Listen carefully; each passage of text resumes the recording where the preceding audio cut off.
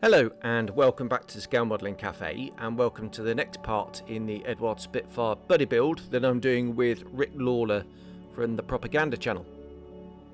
We're both building Eduard Spitfires with a Malta theme, and mine starts this episode with the construction. So I'm doing my usual here of using black super glue to glue the fuselage halves together. There's a number of reasons why I use this and not traditional modelling cements. The main one is speed, and it completely eliminates the need, or not the need, but the risk of any shrinkage. So I just use this old blade and I just run the super glue along the seam, and then you can see there's another bottle next to super glue, that's accelerator. So I'll squeeze the two fuselage halves together, just making very sure that they're aligned and there's not going to be any steps or anything. And then what I'll do is I'll come in with this little brush here and I'll apply the accelerator. The super glue I'm using is Ammo's. It has some working time, so it's not going to bond instantly, so you do have that time to make sure everything's aligned. But hitting it with the accelerator means that it'll go off within a few seconds. And there you can see, that is now dry.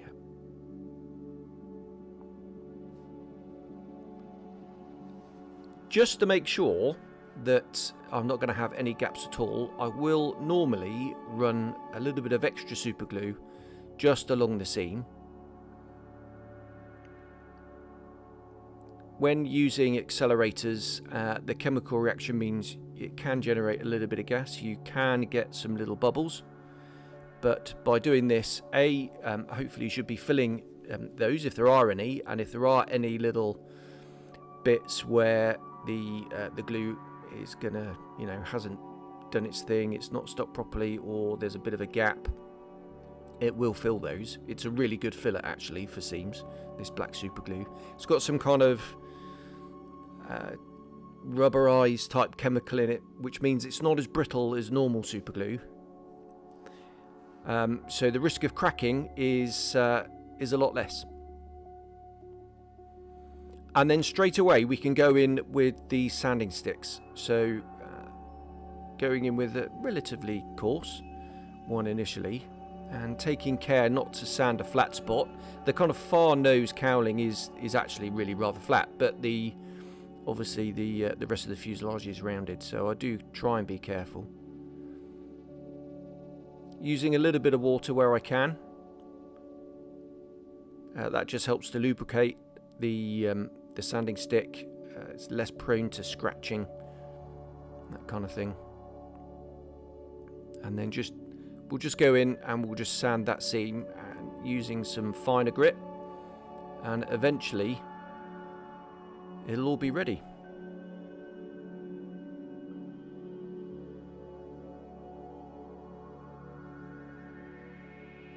So this section of the video, it's almost in real time, so you can see how quick it is.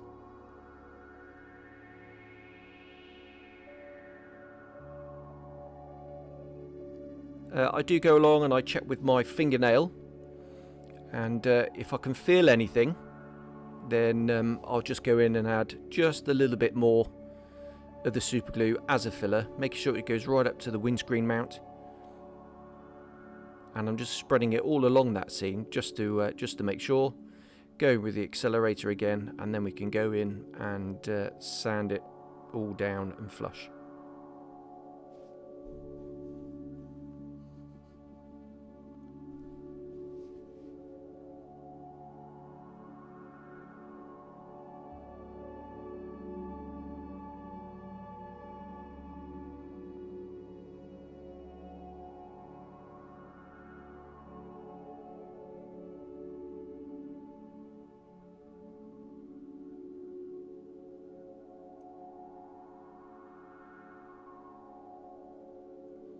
And just checking it by sight, checking it with the fingernail,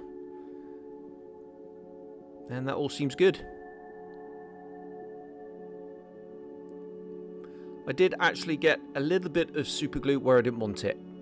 It can be a little bit stringy when it gets a bit old, and at this part of the fuselage there is some raised detail, so I didn't want to sand the excess away, so I just go in with this debonder stuff, and that will just dissolve it, and you can wipe it away. But if you have used accelerator on it, it does dry rock hard, so you do need to be careful. And I'll just go and rub that all away, and that does a great job of just cleaning up my mess.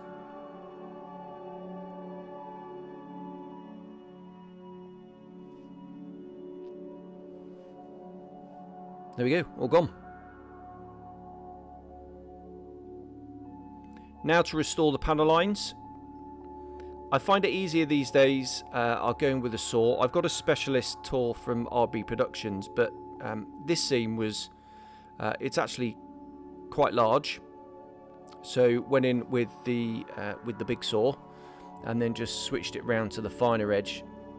It's actually quite a tight curve, and it does a really good job of scribing over that super glue, which can be a little bit more hard than the surrounding plastic. So the saw does a really good job actually. Just knocking back any burrs with a sanding sponge. Again, using my finger just to feel, see if there's any raised ridges anywhere.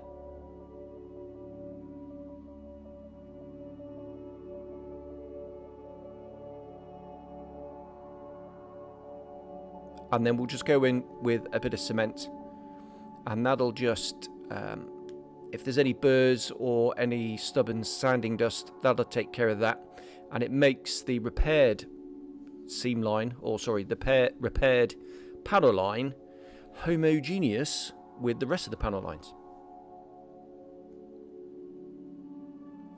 Once we've taken care of the panel lines, we can go in and restore the rivets.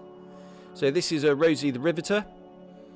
It matches the distance between the kit rivets quite well, and I'm just going over where the rivet line should be. So just sort of hunting around to try and put the teeth into the existing rivets, and then once I've found it, then I'm confident it's all going to match up.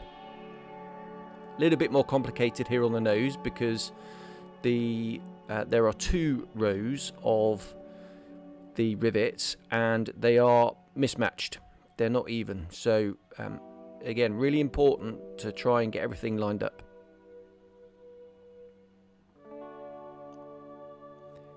Now I can glue this bulkhead in. This is slightly out of order from the instructions that would have you put it in as you put the fuselage together, but I just find it easier just to slot it in afterwards from underneath. Inventing my own words here. Now this bit in the front can go in, and obviously this is going to be what the spinner's going in, but no, I'm only gluing it on one side, and that's going to help potentially with the fit of the tropical filter that's going to come later on.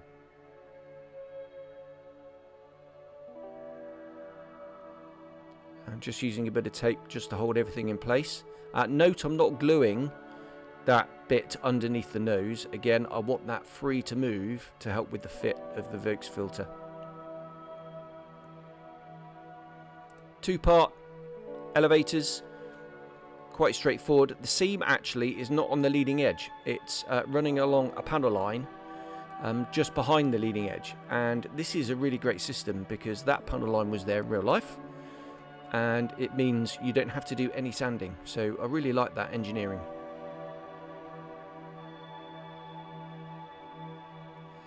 Now for the wings, and I've painted the inside of the wheel well an aluminium colour. And now I'm applying the sky blue, which was the underside colour. So if you read the documentation on Spitfires, the wheel well itself, where the wheel is, was classed as part of the underside. So the gear leg, the wheel hubs, and the wheel bay roof was the interior colour. The inner portion was counted as the internal bits. So they were painted in an aluminium colour. Just going to go in with this oil wash here. It's pre-mixed. It's good stuff. I've had this for a little while. It hasn't separated yet, like some of the enamel products will eventually over time. And I just grabbed it for speed, if nothing else. But it does a good job. I'm just using a cotton bud to clean up the excess.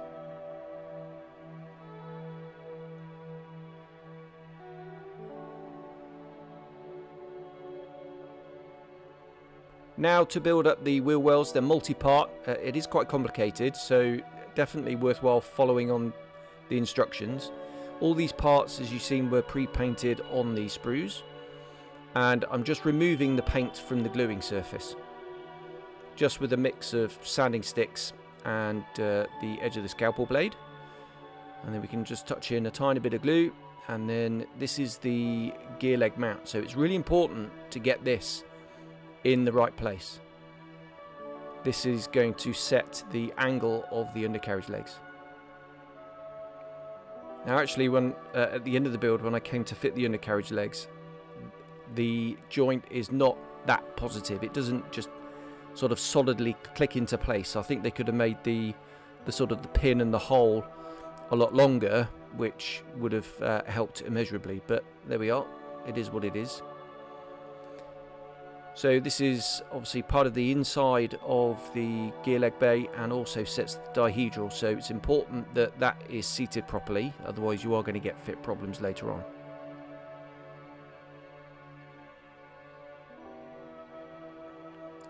And then it's just a question of taking your time and working your way around and getting the wheelbase all done. Would be nice if they could do some 3D printed one-piece wheel bay inserts.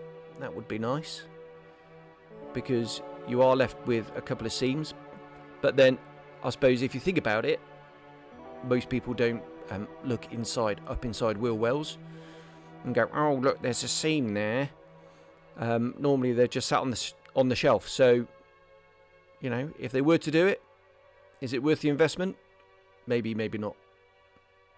And just with the dry fit there, you just see how that looks really quite nice. Now we put it all together. The fit's really good.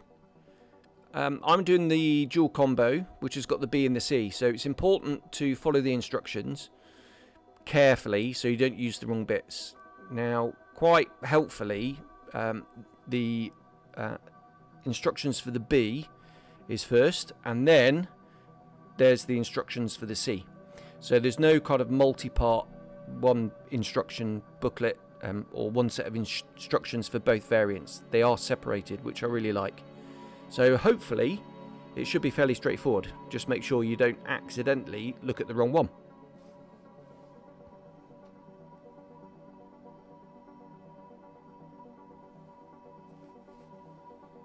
So just squeezing there, applying the pressure until the glue goes off. It grabs quite quickly, this stuff. As you can see there, I'm just brushing it along the seam and then just making sure it hasn't spilt anywhere before I grab it. Otherwise, yeah, that's opening up a whole world of pain.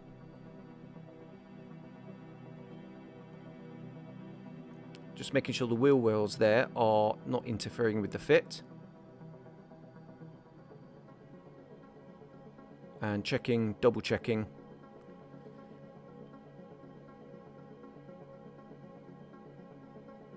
And just applying a little bit of tape there just to hold the trailing edge down. Pegs are useful too. And then just going in, this is a little bit later when the leading edge has had a chance to go off a little bit. Just running the glue along the seam. This is why I like this brush from Ammo. It's super pointy, so it's really precise.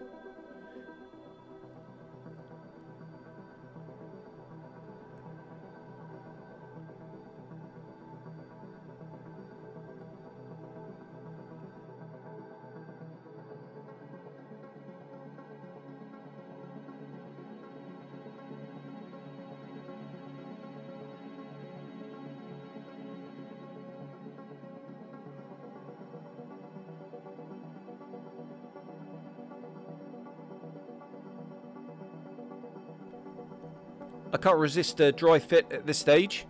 Starting to look like a Spitfire, but I'm just checking the wing root seam. Just checking for slight gaps and if there's any steps or anything like that. So these parts are separate.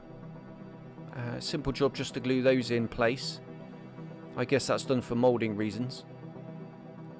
The camera hole for the gun camera, that's been drilled out on the other side already.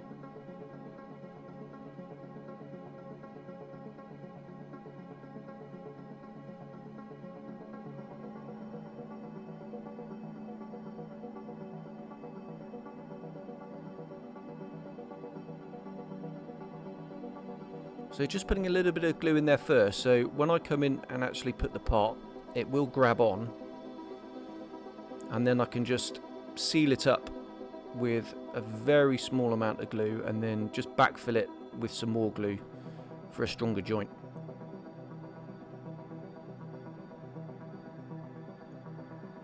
And we'll set that aside to dry.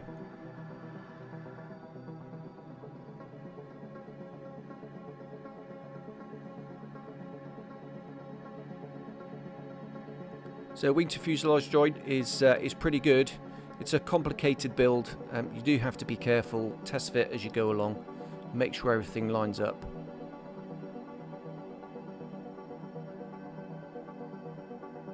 I'm just checking there with my thumb, see if there's any steps. It's pretty good. It's no Armour Hobby Hurricane, but it's still pretty good. Having dealt with the seams on the leading edge, do need to go in and replace the rivets. Now this time I'm using the Galaxy Tools riveter. This has got separate heads, separate wheels, so it's slightly different caliber, is that the right word, caliber, or distance between the rivets than the fuselage, so I just use that one to try and match it up.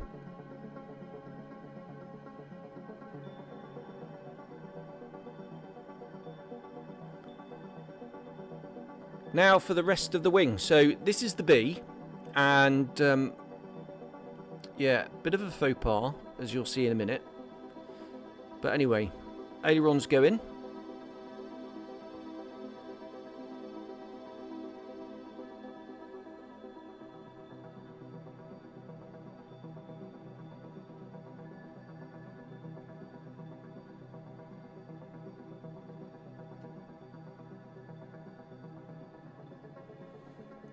And the very famous wingtips.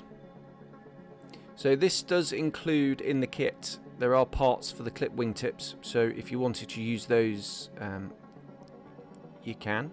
Also included in the kit is the Abuki filter, rather than the big Vokes one under the nose. So you can make any Spitfire 5 from this boxing.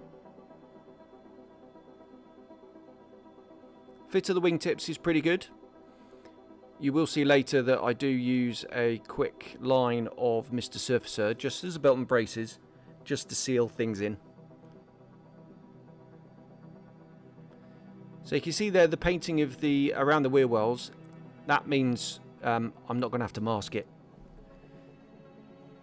That's a really good tip actually, and I'm using that more and more.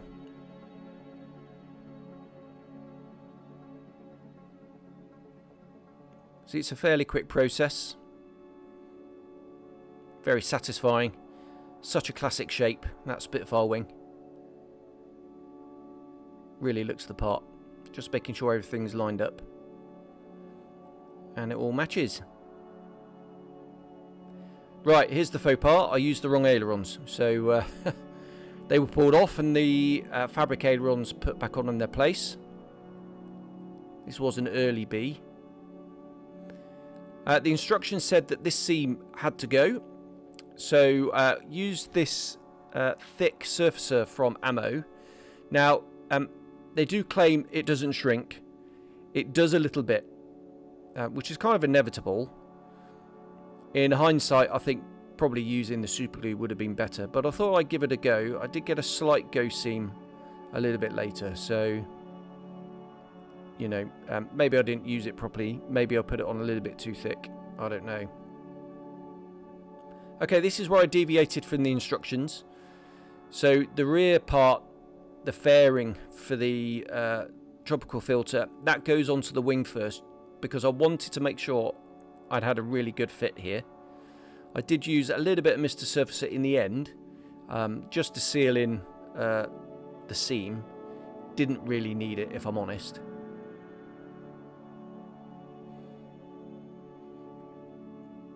And just backfilling the glue just for a stronger join. And then just manipulating it, just slight bit of pressure, just to make sure it's going to be seamless.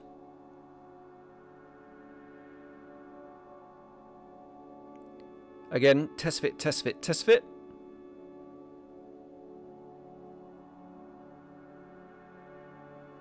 And that's looking good. So the instructions would have you build the entire tropical filter and then just add it to the airframe. But I decided to do it this way, just to try and help the fit. Now for the main event in any aeroplane model, and that is the wing to fuselage joint. Again, as I've said, it's pretty good. It's not perfect, but it's pretty good. It's no Armour Hobby Hurricane, but still really good. It's just a slight step at the back there, but I'm confident enough to deal with that later. So we'll just start gluing it up. And again, this is the advantage of this applicator brush. Again, it's so precise. Really like it. You can be really accurate with it. You don't need to flood the join. You can just put the glue exactly where it's needed, and then just a little bit of pressure, and that will set up nicely.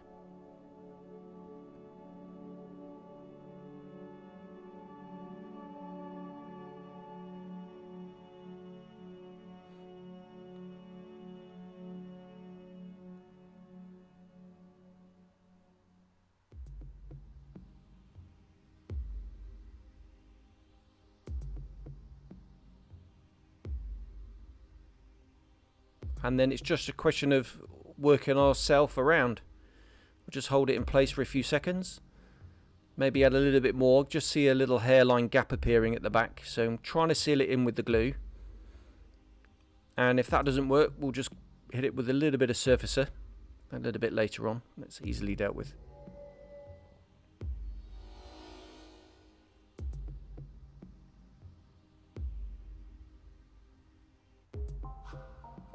And then not forgetting that seam at the front. I have had it before with Eduard Spitfires that there's a bit of a gap from those separate wing root leading edge parts to the actual leading edge, but it wasn't too bad on this one. So on the real aeroplane, there wasn't a panel line here. The engineering is such that you do get a really sharp trailing edge, but you know, it does result in this inevitable seam. So I'm just going in with the surfacer here, and I'll just build it up until it completely covers the join, and then that'll all be sanded down with a sanding sponge, just so I can stick with the contours and just feather it all in.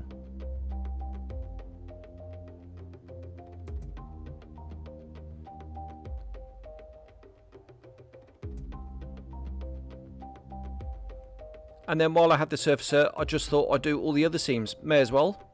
Belt and braces, probably didn't need it, but while I've got it there, I may as well.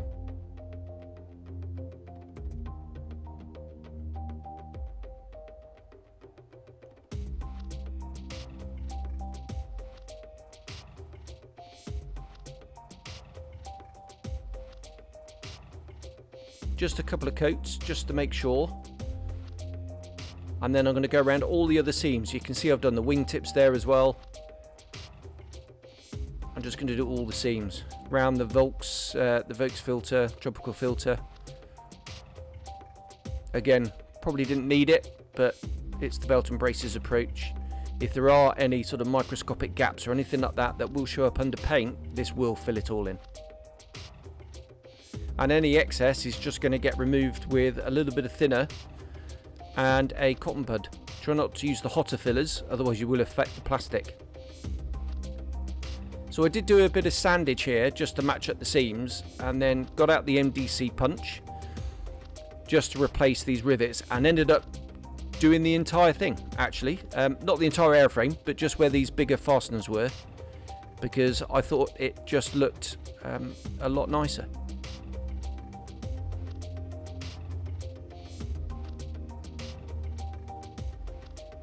Now the tropical filter is such a feature of these Malta Spitfires, it has to be correct.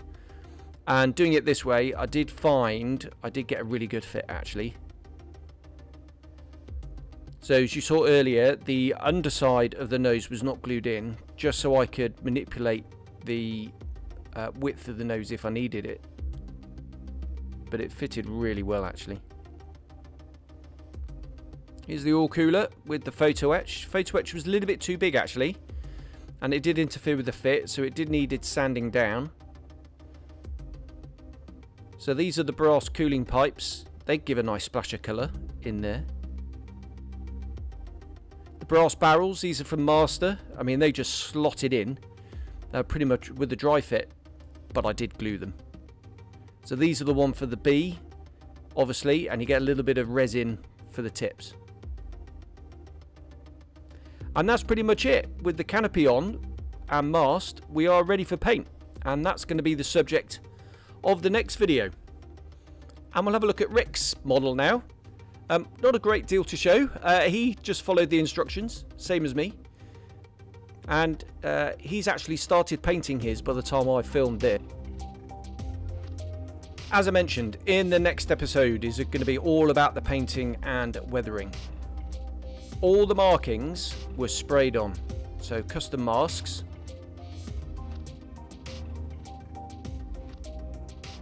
Gives a really nice result, really shows off that surface detail. Do a bit of hairspray chipping, which yes, does work with MRP. And we get really filthy with oils underneath. And I'll just show you a few pictures of where Rick's at. So he's done his base coat. A different technique to me, so pop across, watch his videos, and yeah, be interesting to compare the two different approaches. So until the next one, cheers, bye bye.